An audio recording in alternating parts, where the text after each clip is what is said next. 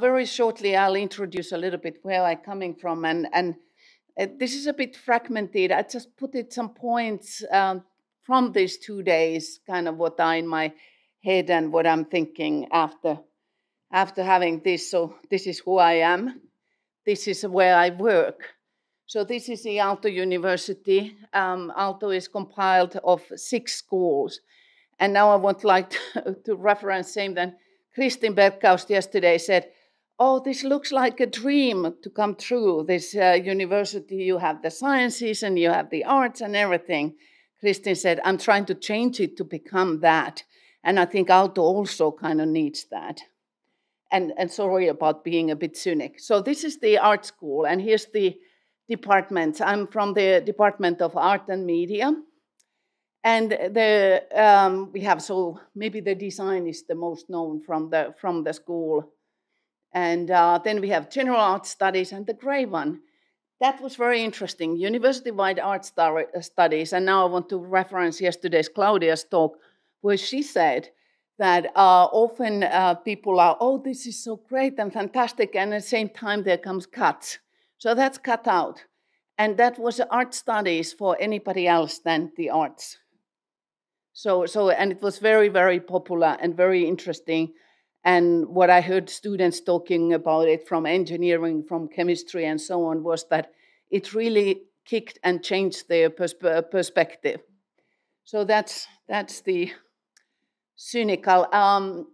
So Claudia also said that oftentimes we do these kind of things which are crossovers in this kind of small project, and the same than this hybrid lab network has been. So it's kind of side activity in a way, even if it links to education, it links to your interest in research. And here's another one. I have a kind of different but a similar funding body. It's an artificial biology, robotics, and art, which also has science and art. Again, it's kind of happening on the side.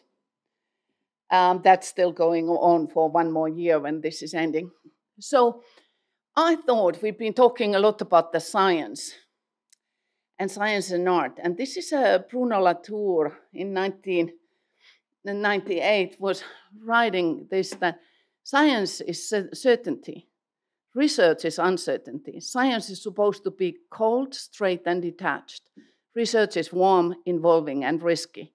Science puts an end to vagaries of human disputes. Research creates controversies. Science produces objectivity by escaping as much as possible from the shackles of ideology, passion, and emotions. Research feeds on all those to render objects of inquiry familiar. So why I wanted to bring this in is that terminology is also very important. And maybe instead of, we have always art and science kind of this juxtaposition, maybe we could think about the kind of a research. What is research? And maybe to actually kind of get rid of the disciplinary divisions. So I have here one of the questions. Why do we have disciplinary divisions? Do we need them, or could we imagine another kind of a structure? And that's something to think. Here I just wanted to give a reference also. There's quite interesting, this knowledge production modes. There's been kind of mode 1, mode 2, and mode 3. And I think we are working on a mode 2. So the mode 1 is kind of, let's say, basic research and tries to kind of bring out universal truths. Mode 2 is multidisciplinary teams are brought together for short periods of time to work on specific problems in the real world for knowledge production, often applied research. Not necessarily, I think, but kind of. And I see the hybrid labs from this perspective. Mode 3 is also interesting. It is knowledge emphasizes coexistence and co-development of diverse knowledge and innovation modes at the individual, structural, organizational, and systemic level. So kind of from smaller to larger things. And I just put it, Rethinking Science. This is Helga Novotny, Peter Scott, and Michael Gibbons' book as this is where the mode 2 is written out. then I think the panel will talk about education a bit, at least I hope. The idea was that there's experiences, what you share, courses you have, and one of the simple questions I also wanted to pose also for the audience, how do you define a discipline? How do you make a new discipline? How does it born if we want to bring two fields together? How would that form a new kind of thing which would then have a trajectory? Or is it then kind of passé already? That when it's kind of defined and established as a discipline, it starts following the same path than anybody else's, any other discipline. So also this, I think, what is the criteria for a discipline in science? So if I say, okay, we have a new discipline, it's called a chair. Where would you put it? What's the criteria for putting it in the science or in the arts? And these are some of the thoughts from the yesterday, especially. There were some comments I thought were interesting about this depth in the knowledge, in-depth experts versus in-with experts. And I'm somehow thinking that we should foster both. Some might want to go like this, and others want to be experts in bridging. Then I put it imbalances, how to get rid of them. We had yesterday in some talk, a lot of imbalances coming in and out. And then this was in the sort of a coffee break discussion that someone said, it seems things are currently moving in many places and institutions with these ideas of going across the disciplines. My question is how to avoid the collapse, that we get tired and nothing really happens. And that's sort of my introduction. And now I would give a hint to the audience. We have a super powerful panel here. And they're all kind of power people. So could you please make questions also about power structures, about funding, about these issues where these people might have something to say? So let's get on. And could we have Alexandre first? And there is a Portuguese Parliament Committee on Education and Science. Then we take the second speaker, of course, female now, Fátima Vieira, who's a Vice-Rector for Culture of the University of Porto. And then we have Henrique Quintino, and I apologize, my pronunciation might be completely wrong, who is in Erasmus Plus National Agency here in Portugal and a higher education team, and somehow doing something with sports too. We had a short chat. So, yeah, so do you have presentations or you just talking? Okay, so then I just leave this here so you can look who they are.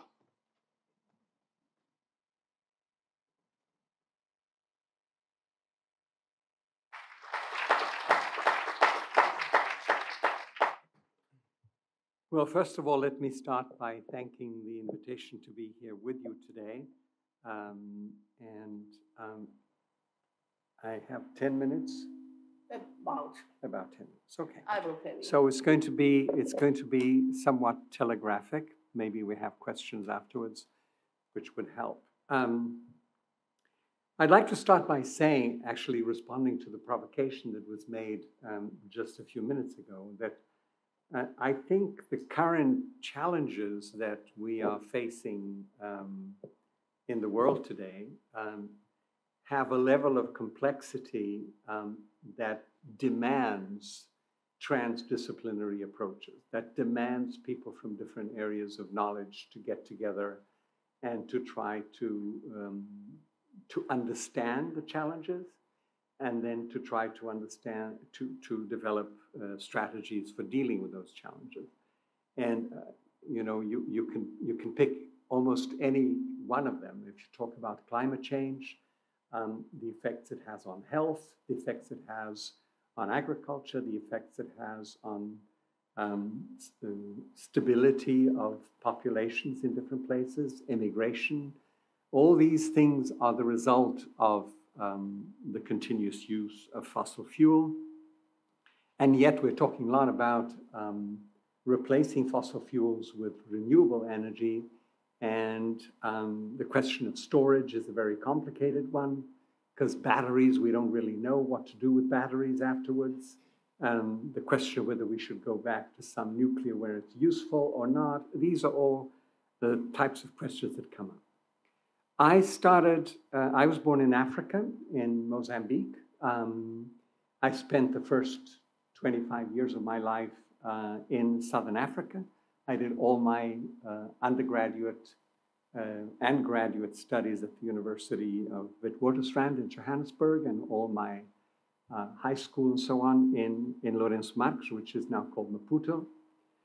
Then I spent the next 20 odd years of my life in Berkeley as a professor and head of a large institute of environmental studies.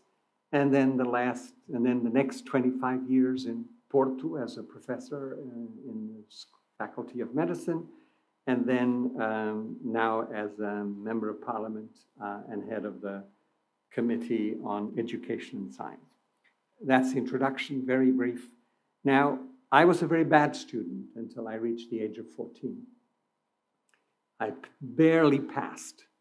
And what changed was a teacher that arrived, a new teacher, who took us on a trip to an island just opposite the city where I lived, called Inhaca, and we were shown two extraordinary ecosystems, mangroves on one hand, and coral reefs.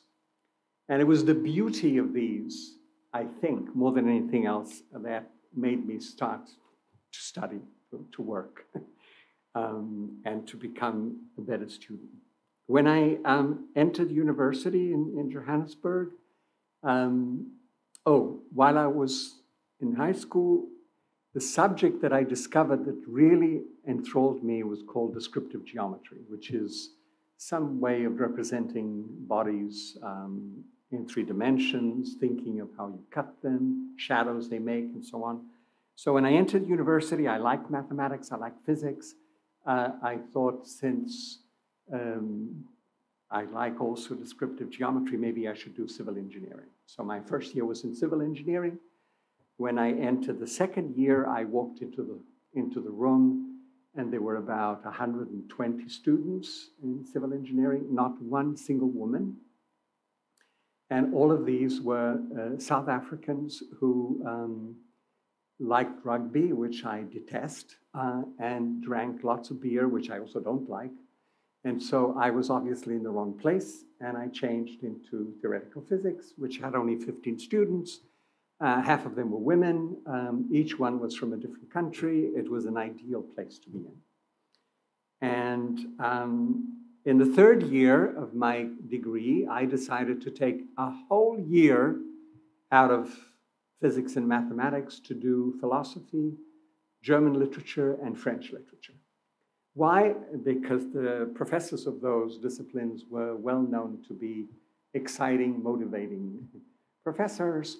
It was probably the most intelligent thing I did in my whole degree, was to take a full year of these subjects. And I even wrote a little paper about Waiting for Godot of Beckett. Everybody knows about it. And my original idea was that Godot was not God, but he was actually Mephistopheles, because the play is all about people being bored all the time. And Mephistopheles is the individual that makes people exciting. That's what Faust is all about. And so I got very excited about that. And I became involved in another project, which is to become a client, sort of imaginative client, to the students in the architecture faculty, for them to design a house for me. And so we had lots of discussions, many days. They provided the plans, and then they gave me the solutions, and it was a very exciting experience for me. I was very young, and it left a very powerful impression on me. In Berkeley, most of the projects that I chose to do in research were transdisciplinary. They didn't involve art, but they involved biology, sociology, physics, mathematics, biochemistry, and so on. I was always working at the interface of something. That's what interested me, and we can talk a little bit more about that. I gave a course, I started a course which was probably the most interesting course I ever taught, which was about physiology for non-scientists. It was a course that had 1,200 students in about 3 huge lecture halls. And the idea was to talk to French majors, architects, lawyers, whatever you want, about how the body works. It was divided into 3 parts: general physiology, the brain, and sex. Maybe that's why there were 1,200 students. But it was a very exciting course, and I can tell you the most interesting questions that anybody has ever asked me, including many Gordon conferences that I went to, were by these students, and we can talk a little bit about that. In Porto, I tried very hard to see if we could get students to be forced to spend time in different faculties. It's not easy. We started a course in bioengineering maybe 12 years ago, in which the students in the first semester would spend time in the engineering school, the second semester would be in the medical school, and so on for 2 years before they then chose whichever degrees they wanted to develop. It was an exciting, I think it's still working, maybe not exactly the way it was started, but I think it's still working, and I think it's very important for students to be in different environments. It's not just to take a course somewhere, to be in a different school, to be in a different way of thinking about the world and so on. And I still believe that it's not optional courses, because optional courses don't work. Students usually choose the ones that give the highest grades and the simpler ones. And we need a way of them getting involved in another way of thinking and actually thinking about the world. About jewelry, I'll end with the jewelry, because I was very curious and imaginative about this, the idea of beauty that is hidden. Does it exist if it's hidden? I'm not sure that's the message, but for me, I spend years and years and years asking people who make jewelry to make me a ring, and nobody's ever done it, which would be either gold or silver, doesn't matter, or platinum, I don't care. My favorite stone is emerald, and where the emeralds would be on the inside of the ring so that nobody can see. So the emeralds touch my skin, but nobody knows that there are emeralds in my ring. And everybody's told me this is not possible because emeralds are very fragile. And when you make a ring, you have to heat it and you have to do things like that. And you cannot do a ring with emeralds on the inside so that nobody can see the emeralds. That was my idea of a jewel for me. Okay, so something to learn from that. Thank you. That's all I wanted to say.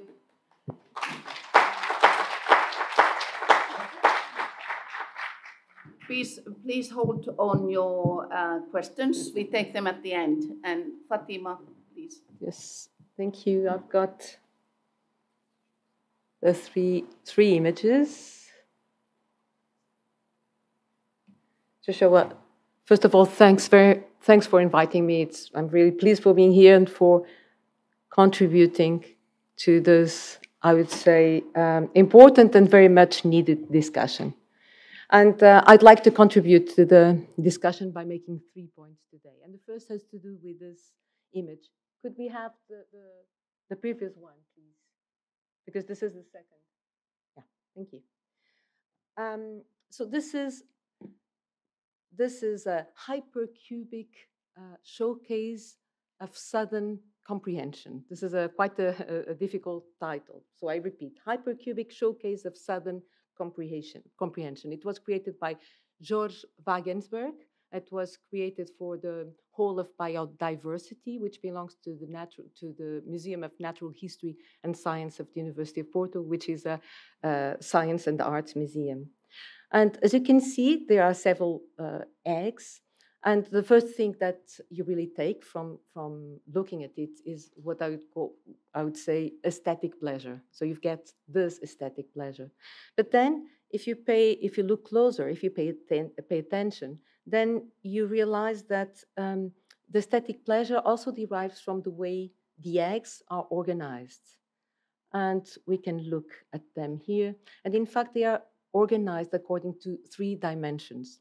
And the first is color. So you cannot see it very well here, but the eggs over there on the bottom, at the bottom, they are dark. Let me see if you can see it here. Can you see? So they are darker. So there's organization from dark to light. And then according also to size, from big to small. And then also according to shape. So you have from a spherical shape, as if they were balls, to an oval shape. And so this hypercubic showcase of sudden comprehension really has a trademark. So George Wagensberg really registered it as a trademark. And he explained that his idea was that once you arrange eggs in this way, there's a 4th dimension that immediately strikes you. That is, when you position one egg in relation to its neighbors, then you think of the relationship or the relationships that are behind it.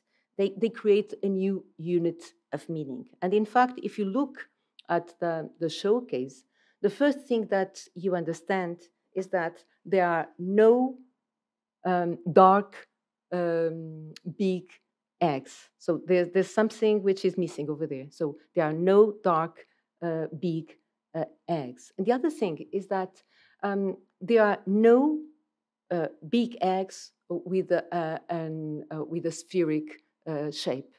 So this is the first thing that, so you look at it, you take aesthetic pleasure, and then you suddenly realize this: there are no big, dark, and spherical eggs. And then you start, asking questions.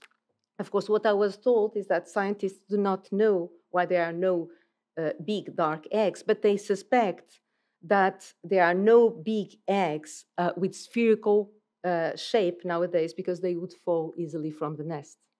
So this is something that you take aesthetic pleasure, but you also, it also provokes, I would say, intellectual enjoyment. And this intellectual enjoyment derives from your sudden comprehension of a scientific problem.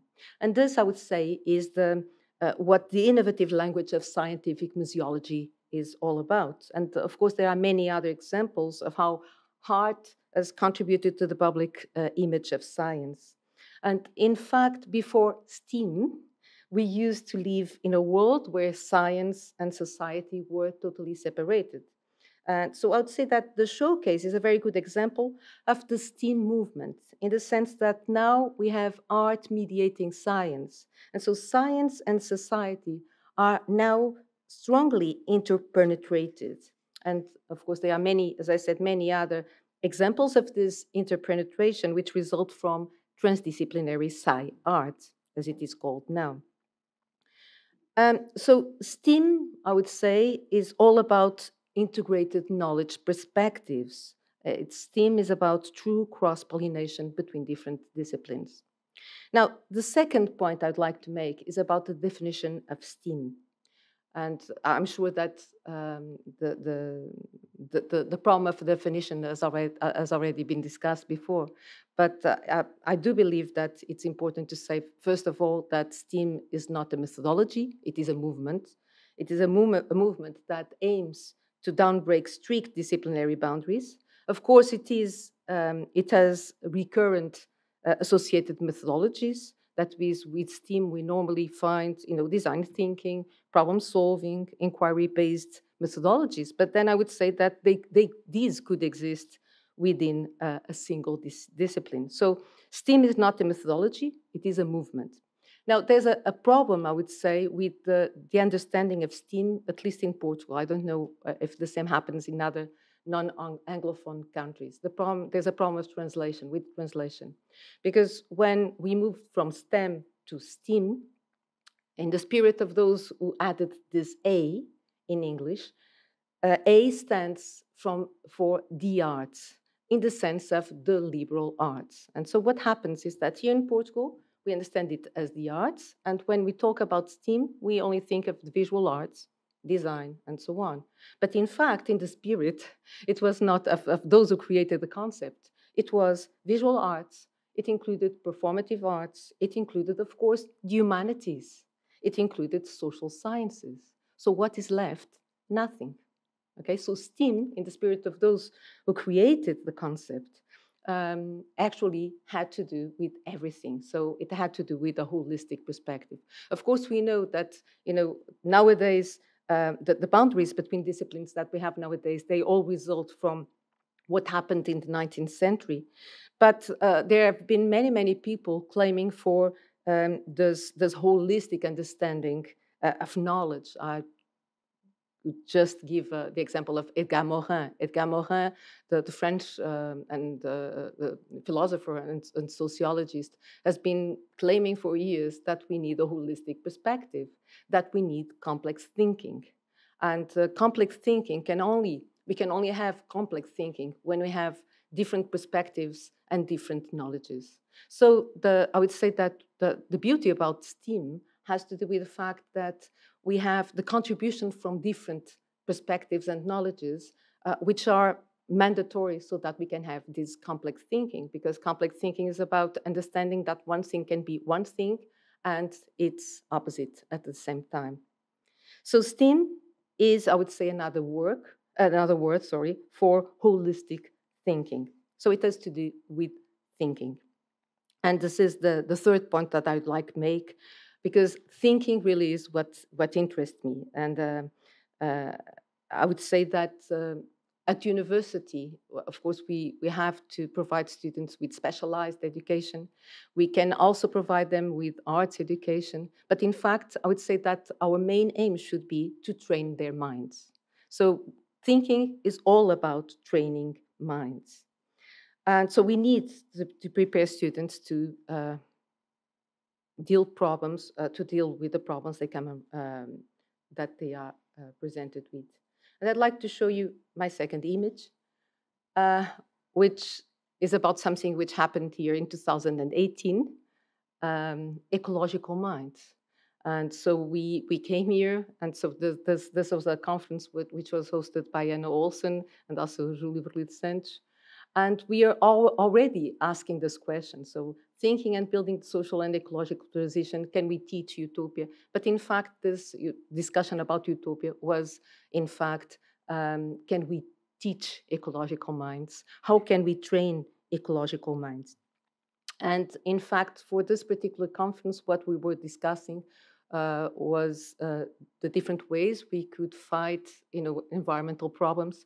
But I would say that this phrasing, ecological minds, it still stands as regards, other issues. So I do like this phrasing. I believe that it far surpasses environmental problems. Sorry.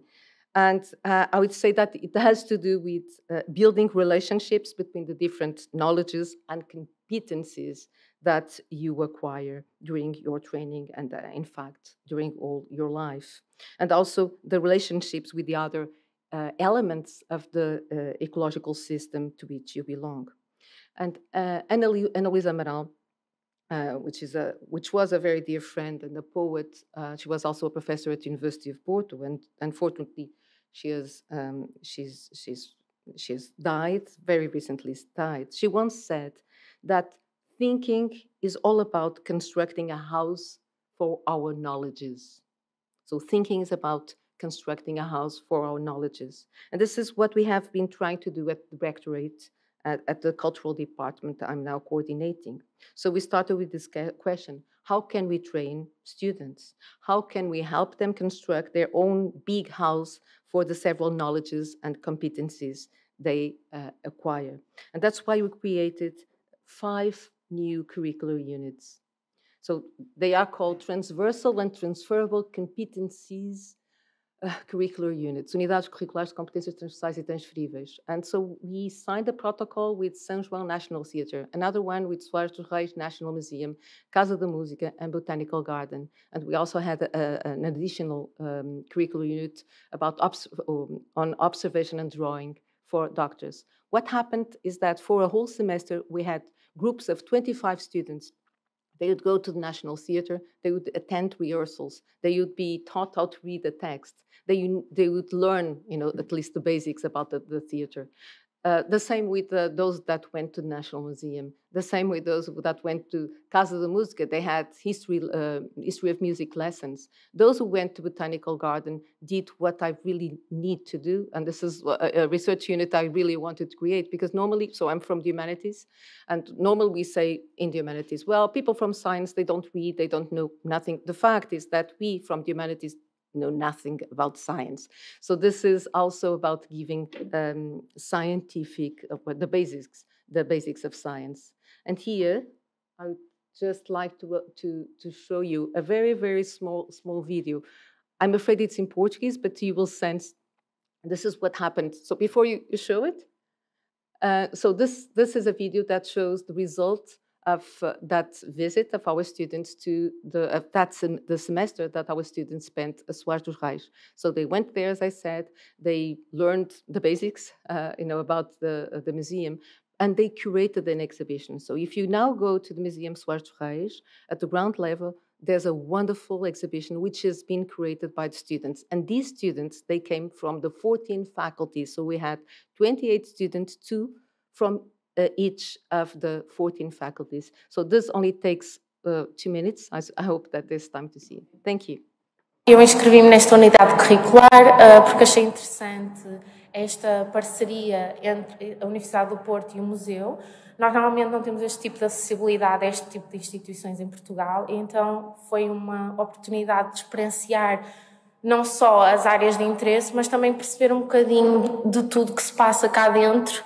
Resultou em querer estagiar aqui no museu e acabei por me candidatar e acabei por ser colocada, e em setembro vou iniciar um mestrado aqui também no museu. As ciências da educação estão muito ligadas com a cultura e, por curiosidade, nesse último semestre eu tinha estudado muito a questão dos museus e de como é que os museus podem trabalhar com as escolas e com as crianças, e como é que isso pode criar uma relação que seja positiva tanto para o museu como para as crianças. Para mim, quase que abraçou todas as competências que eu venho desenvolvendo ao longo dos meus estudos, seja na historiografia, seja na educação.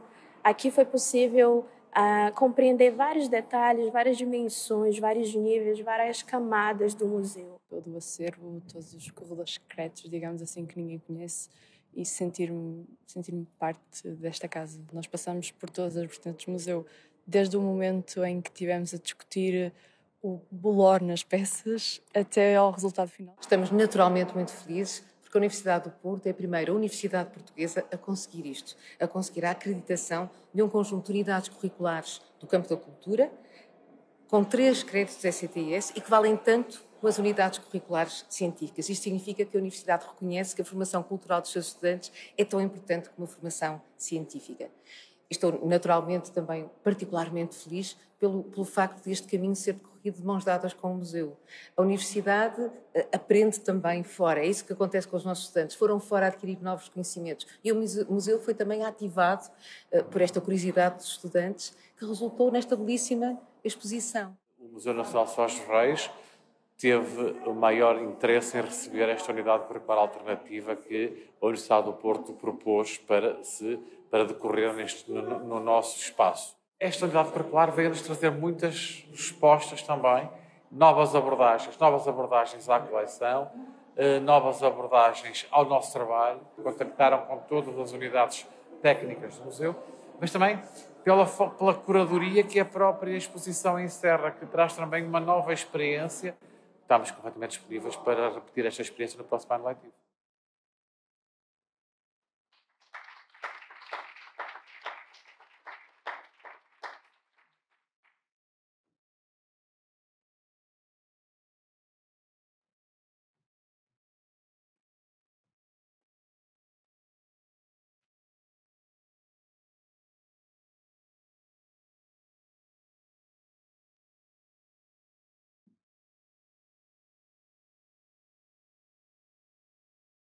So my name is Henrique Quintino. I came from the Portuguese Erasmus National Agency. And so for it seems it's quite difficult to be here with such a wonderful panel of people who have such a good experience of dealing with these education teams and have so wonderful reflections about the team we are dealing with. Anyway, our approach as managers and project manager of the national agency is to come to these events, and we are not just like checking if the foundings are being well applied and see if everybody's getting the signing and if the room is full and complete. Well, we are here to get to know what you are doing, because we are in Erasmus and in the European Commission financing education. Usually we say that Erasmus Plus is like a life-changing experience. Education is also, of course, a life-changing experience. And what these passionate people are doing here, showing us all these projects, are making changes in life of people. So we do relate to what you are doing. So in Erasmus, we do have financing for all over the world. Of course, we have these 27 countries, member states, and more the third countries associated to the program, like Norway, Ireland, Iceland, North Macedonia, Turkey, Serbia. Unfortunately, we haven't got any more UK in it. And third countries not associated to the program, that is the rest of the world. So Erasmus spreads its way all over the world. We connect to everybody all over the world. And normally I have to tell you a little bit of what is Erasmus. Probably all of you know. It's an instrument to support education, training, youth and sport in Europe. It provides learning, mobility opportunities for pupils, young people, students, and teachers and staff. It has, in this program, a strong focus on inclusion of people with fewer opportunities, and enhances also the international cooperation opportunities within universities, vocational education and training institutions. For this period, Erasmus has a budget of around 20,000 million euros that goes for education, for mobilities, for developing projects around the world. In the sense of the individual. So Erasmus gives an opportunity to people from all ages.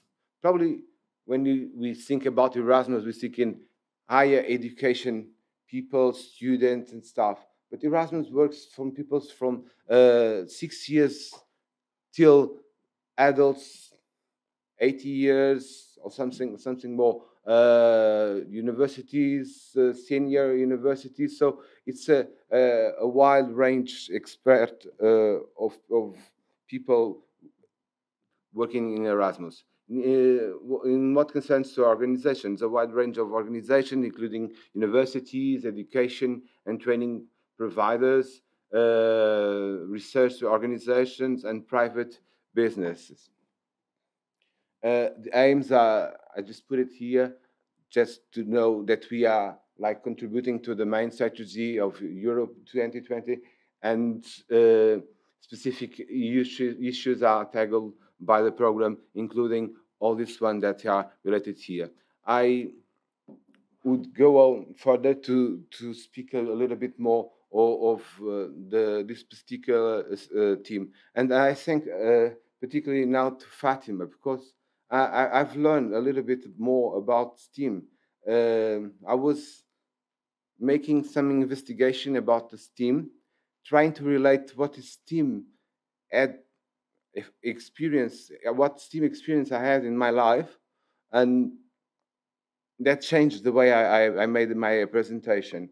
So in Erasmus, we have this defined, this transversal priorities: inclusion and diversity, digital transformation, environment and fight against climate change, participation in democratic life. So anyway, this program brings also some novelties that I will not just talk about that, but I'll leave it here so that I'll leave my presentation to everybody. And in Erasmus, we work with key actions. So we have some calls so that the institution can apply. The ones you see it in blue and red are the ones that the national agents deal with it, and you apply directly to the national agencies. The other ones are applied to the European Commission. So when we come to this kind of events, we try to see what is being done within the team. So we have this platform where you can search a little bit of what is going on in the matter in this case of STEAM. So you have this platform, and you can look by keywords and try to see what is being done. So I will show you some examples that there's lots of things going on and have been going on and being supported by Erasmus funds. This is an example that's already finished in 2019. It has a good practice identification, and it has also a European Innovative Teaching Award, like how to raise an inventor, technology and engineering learning material for school. That's another one. And here I will show it because it's a way that you can find what people are doing and probably find a way to get some partners. For example, if you have here all the information about the project, the funding amount, but you also have the contact of the institution, the country where they are, the name of the responsible. You can really relate to them if you want to prepare another for the coming year application for a project. So this is a good field to start looking for partners and to see what people are doing throughout all Europe. Another one, and well, I found this project where we are here also, Hybrid Lab Network. It doesn't come like a STEAM word in the search, because these guys didn't put STEAM, they put science, technology, engineering, and humanity. So it's quite important if you want to get to be tagged in this kind of platform, choose the keywords correctly so that it will be easier to find it. But anyway, they are here, they are doing such a wonderful job. And there's another outcomes of what we've been supporting in the Erasmus Plus program. For example, this is a site.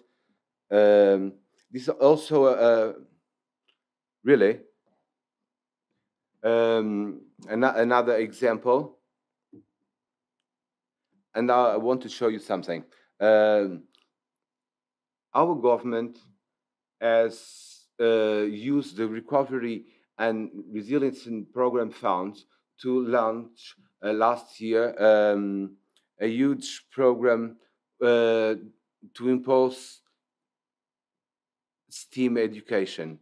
They call it Youth Impulse STEAM and also Adult Impulse. So in a way, we have 33 projects approved in all territory of Portugal.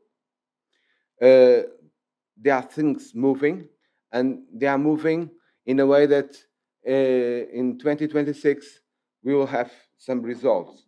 And we are talking about really lots of money put it into this matter. We also see that there's a big amount of money going to buildings and equipment, but also a third of it is going to reinforce teaching and non-teaching bodies, and also to the incentives directed at students. This is not a thing that Erasmus is really involved, but it's nice to see that something is happening in Portugal related to this STEAM question. So it's a matter of what we see and the artistic way of seeing, the DNA of the projects, of the reinforcement. I will just, Laura, let me just go a little bit further.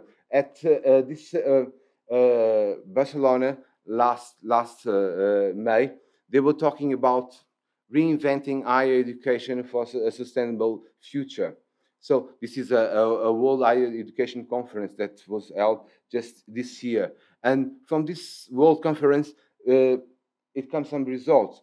It comes like a roadmap for the next 10 years. So, and a special demand that barriers to change be blown down away. So, being blown down now. So something has to be done now. No?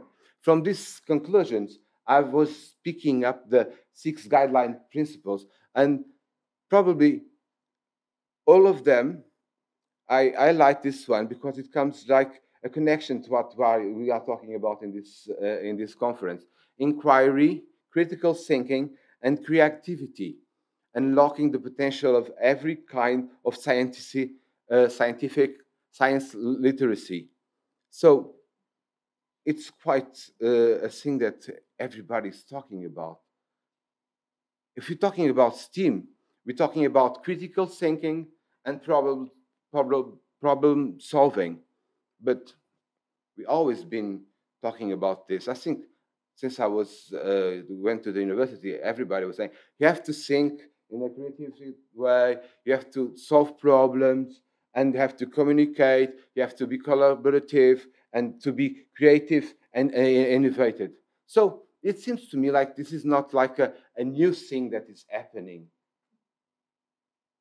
Suddenly, if I remember, I come from a sport ground. So in sport, we are related with all these kind of things, resolving problems, training, getting imaginative. If you think on a sport that I was being like gymnastics, so gymnastics is like an artistic way of sports. No? So as in the arts, we also have the audience. Yeah. So this suddenly it doesn't seem so innovation for me. It probably, I think, it's not innovation, but probably you're not giving the right intention or the effort that this kind of matters should have. And then taking in account what Fátima said, we call it STEAM. And I brought this image that comes from a project because it's come the letters in squares. And I would like to make a challenge to you because we have the square of science, we have the square of technology, and therefore, so people in STEAM should be a part in the square. I will get you uncomfortable, and I will ask you to rise up when I say the square where you are. Yeah. So if people in green are related to science in this audience, can please rise up for me? Science, science, science, science, science, please. Yeah, stand up. Yeah, send your hand. Yeah, science. Thank you, science. That's clap to science. Yeah. And then we go to technology. Who's the one here in technology? 1, 2, 3, 4, 5, 6 technology. Thank you. Engineering. Some people don't know that they are in lots of squares, yeah. And arts, yeah. And mathematics.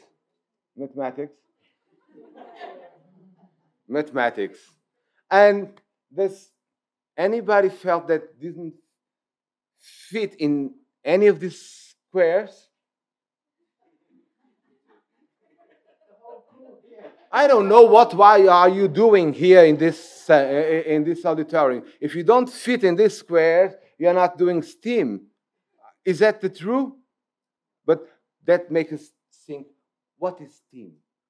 Is that working specifically in these squares, or having this kind of concept, not a methodology, like Fátima said, that incorporates a transdisciplinary approach of things? So let us think a little bit more. Yesterday, someone was saying, oh, these guys were making a project, but they are missing the art, the creativity. Yes. As I come from a management formation, so as a project manager, we deal with lots of specialized people from different areas, and we try to mix them to go to some objective. So shouldn't there be like specialists on this kind of STEAM concept, methodology, or whatever you want to call it? Yeah. This is a question I've made. Relating to art, I give you this piece of art. I'm almost finished, and I will tell this for almost 3 or 5 minutes. This is a jewelry, of course, yeah? It's a piece of art, it's a nature, yeah? And some of the projects I found, we're talking about a spider web. And they say that a spider web is a spider's STEAM solution for a real world problem. So in order for a small spider to catch a prey in its construct, an artistic and scientific masterpiece. So it involves technology and science in the kind of strings how they are used. Mathematics, it reflects in the symmetry and shapes involved. And art and engineering in the way each particular web is adapted to its surrounding. It's quite poetical, isn't it? So with words, with a humanistic way of saying, we can tell a story about everything and put the concepts wherever we want. But we have to do it something, yeah? Just a little bit of the past to go to the future. So in 10 years ago, people were saying, the OECD was suggesting that those countries where students do best at problem solving are not only good at teaching the core subjects, but are good at providing learning opportunities that prepare students well for complex real-life problems. So what are we doing at the moment? Yeah, and there's also this American approach of the things. It's quite nice. They put these things in borders and put the numbers. And at this Bureau of Labor Statistics, we can see that STEAM or STEM people at the moment are earning much more. Yeah, the results they have, and the way they think that going to evolve the jobs is going to be much more involved. So just a joke, STEAM. Are we in the STEAM train? Yeah, slowly. Which train do we want to go? Common places to speak. The paradigm is changed. Everybody's saying this for the 20 or 30 years. Yeah, isn't it? We have to prepare the next generation to succeed in life, regardless of the profession they choose to follow. Of course, everybody's saying this. Yeah, what are we doing? Have we been teaching students how to think critically and solve the problems, skills that can be used throughout life? And I even say, is a student, a graduated student, a STEAM result? Or could it be a STEAM result? Professors have been forgotten. Everybody is saying this. Even in the last Congress in Barcelona, this was a statement. Professors have been forgotten. The evaluation of the professor role in society. Let us prepare teachers to embrace new, not traditional methodologies, and some of them are really doing it, and that's good. Governmental education policies need to change. Some things are changing, but we have to take part of this change. What has been the role of higher education institutions in this process?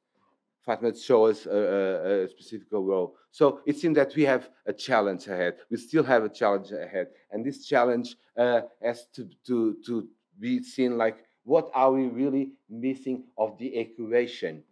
We have to look further and a little bit near the problem. And so knowledge about our realities and our potentials. Do we know what is happening? We have to have this knowledge. The resources that facilitate our approach and possibilities to implement new methodologies. Do you have it? How can we get finance? Leadership in leading and coordinating projects. This is quite important. And trained staff to prepare projects that are addressed to different realities in our institutions. Almost finally, some topics for the discussion. I will leave it. Laura, you're looking at me. So what can we do?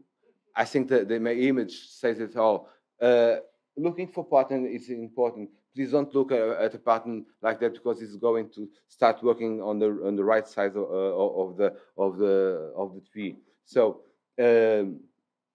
just quite finishing, I want to just address that this new Congress coming up just in October, leave you this information and be disrupted. No way, no way, no way, no way, no way, no way, no way, no way, no way, no way. Do more and do it better. And I'll finish here. Yeah? So the main thing is like, give a man a fish and you feed him for a day. Teach a man to fish and you feed him for a lifetime. That's the main thing I wanted from you. Thank you